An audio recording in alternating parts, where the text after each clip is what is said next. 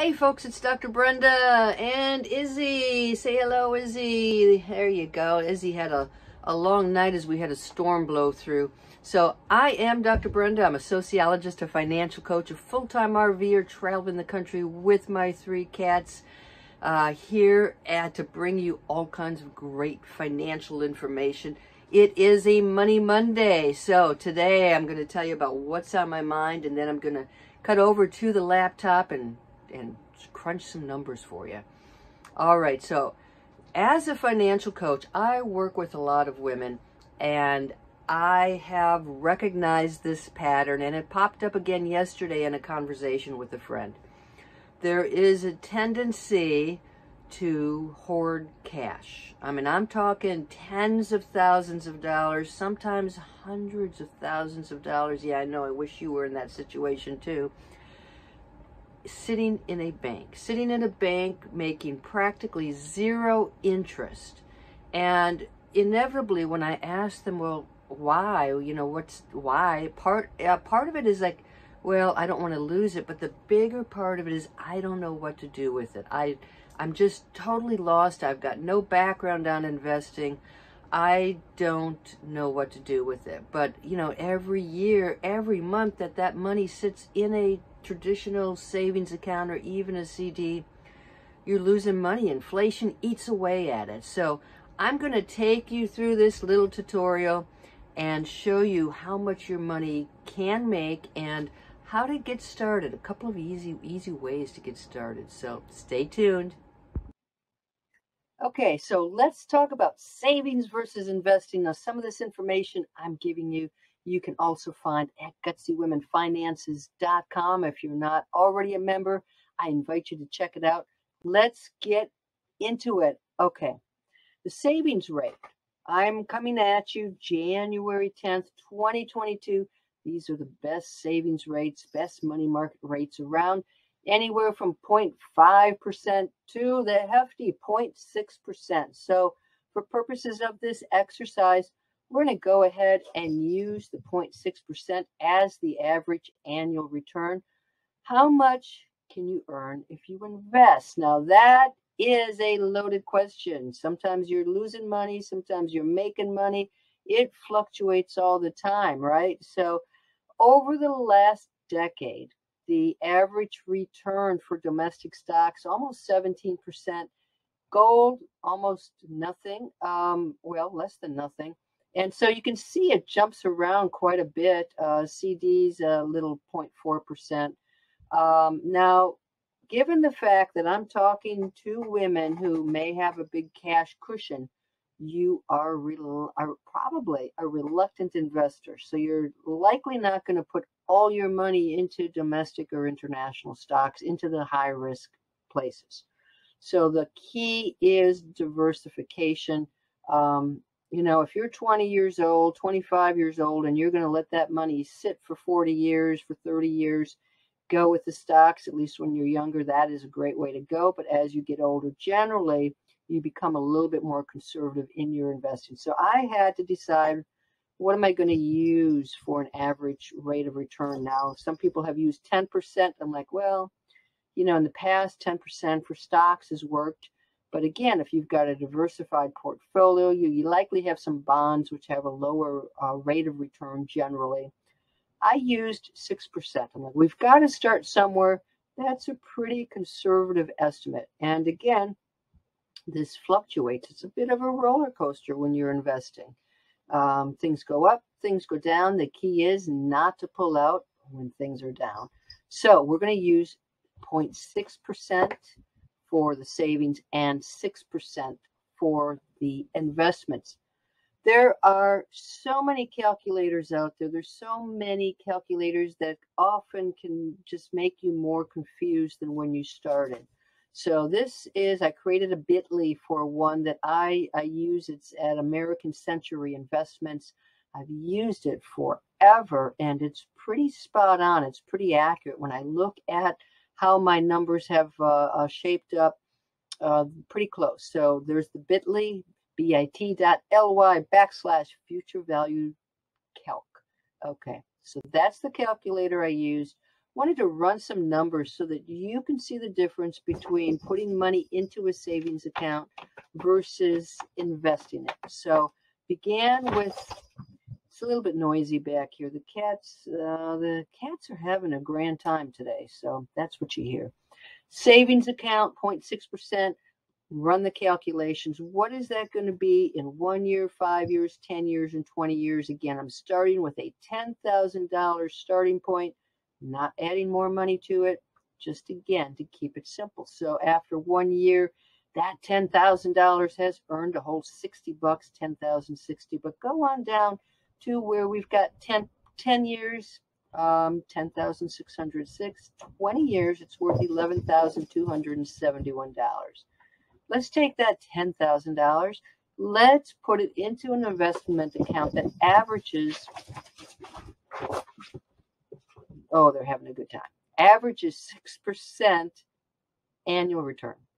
In 1 year, your 10,000 is 10,600. But again, go back into time where you're looking at 10 years, 17,908, 20 years, over $32,000.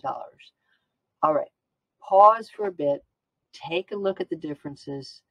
After 1 year, you've got $540 more in your investment account. Hey, you want to play with this? Put 10,000 in a savings and 10,000 in an investment and see what happens over the course of this time. So anyway, come on down here to 10 years. Now your 10,000 is worth almost $18,000 at 6%. 20 years, $32,000. Now we're talking about some money, and don't think that the bank isn't using your money. It's not just sitting there. They're using your money to invest. So why don't you use it to invest and keep your money? Okay. Look at the difference between saving and investing. 1 year, there's a $540 difference. Hey, you got 20 years ahead of you. Almost $21,000 difference between investing and saving. Okay. I hope that that's a wake-up call, but if that's not, let's play around with $50,000. And this may sound like an enormous amount of money to you. That's okay. We're using this as a hypothetical, but also, you know what? I want you to get up to $50,000 cash. I want you to do that. So some people have 50,000 bucks sitting around. I know, hard to believe. $100,000, even more sitting in cash. All right, so now we've got $50,000 in the savings, $50,000 in the investment account. Let's start with the savings. I'm going to jump way down here to 10 years. It's worth $53,082. Remember, we're just starting with 50,000. In 20 years, it grows to over 56,000. I'm not too excited. I don't even sound excited, do I? Investment account. Again, this is 6% is a pretty conservative, modest rate of return. 10 years. We're talking about some money now, folks. Your $50,000 is now close to $90,000. 20 years, you got 20 years, growing at 6% annually, $160,357. So which do you want in 20 years? You want $160,000? You want $56,000? That's the choice. So here's again is the difference between investing and savings. You get down to 10 years, $50,000. Your investments are making $36,460 more than what you would have earned from putting it in a savings account. 20 years, now you're talking about a six figures, $104,000 difference between investing and savings. All right. So I hope that has taught you, explained the logic behind why you need to be investing, why you should not be hoarding cash. I'm all for an emergency fund, a good amount of money sitting in cash. But when it comes to tens and tens of thousands of dollars that are just sitting there that you don't need in the next 6 months, let's do something with it. All right. Now, I've convinced you. You're ready to go invest. It's like, I have no idea what I'm doing. How am I going to get started? I have no interest in investing myself. How do I hire somebody? How do I get started? Okay. And very good question. And I can give you a zillion different ways to get started. and that's going to confuse you even more. So I am going to go with two of the big companies that I trust and that really have very low fees. It's all about fees. You can go to an investment advisor and they can promise you that they're going to make 10% a year, which probably is not going to happen. Or you can go to one of these companies, invest in index funds, not pay those huge management fees, not pay those huge commissions to that investment advisor, that broker who basically is making money off of you. Keep as much money as you can. That's my motto. So I like Fidelity and Vanguard. They mostly specialize. I mean, they've got all kinds of funds, but what I love are index funds. Index funds have very, very low management fees, and they just track the market. So you can do an index funds of domestic stocks. You can do index funds of short-term bonds, and all they're doing is tracking the market. So that keeps your costs really low.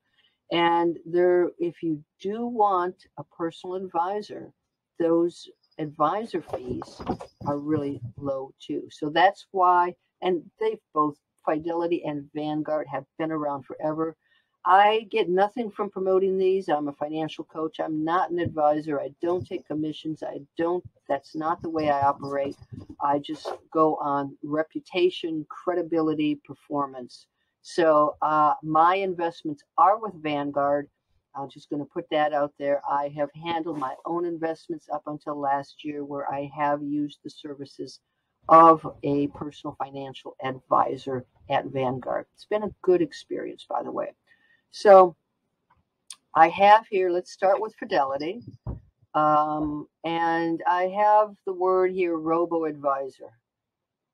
I'm going to do a whole nother video on robo-advisors because there's no need to go into all of that right now. The short of it is that you fill out a questionnaire, online form, and how much are you investing, what's your goal, when do you want to reach your goal, maybe some other questions, and they will automatically put you into primarily index funds based on those goals. But again, there are so many different robo-advisors. That's a whole nother video. But if you don't have the minimum, and the minimum amount to invest at Fidelity is $25,000 to get a personal advisor. At Vanguard, it is $50,000. You can open an account. Some of the minimums might be $1,000, might be $3,000. You can start investing with smaller amounts, and that's something that I recommend, and keep adding to it. When you reach a sizable amount, and of course that is relatively speaking, $25,000 to me is a good amount of money. $50,000 to you might seem like an outrageous goal, but that's the way it is.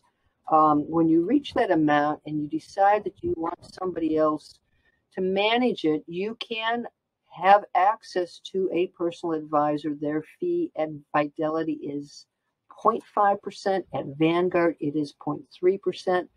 So again, this is for folks. They've got a lot of cash. They're worried about investing. They don't know how to invest. This is a really good starting point. Once you get comfortable, either you're going to, start making those decisions yourself, or, if you never get comfortable, get to a point where you can invest, can get some assistance from an advisor who manages your portfolio. So again, Fidelity and Vanguard, check both of those out, but just don't be sitting on all that cash. You're losing money every year to inflation, especially if you're looking at 5 years from now, 10, 20 years. That's a lot of time for your investments to grow. Just don't freak out if you have a bad year. Things tend to bounce back. If you take out your funds, you've locked in that loss. So that's another piece of advice. So this is for people who are hoarding their cash, looking for another option. Check it out. Also, so I have GutsyWomenFinances.com. I can help you learn about the basics of finance, and really I'm into personal financial freedom. getting to the point where if you want to work, you can, but you choose to work, really growing your wealth. So check us out at GutsyWomenFinances.com. I have all kinds of mini workshops. I have one coming up in March, Investing 101. Come on into the community. No long-term obligations. You can do this month by month, but I'd love to be able to help you learn about how to manage your money, how to become a master of your money, how to grow your wealth, how to be gutsy in terms of your dreams, your money, and your future. All right, that is it from this Money Monday. Hey, please subscribe below.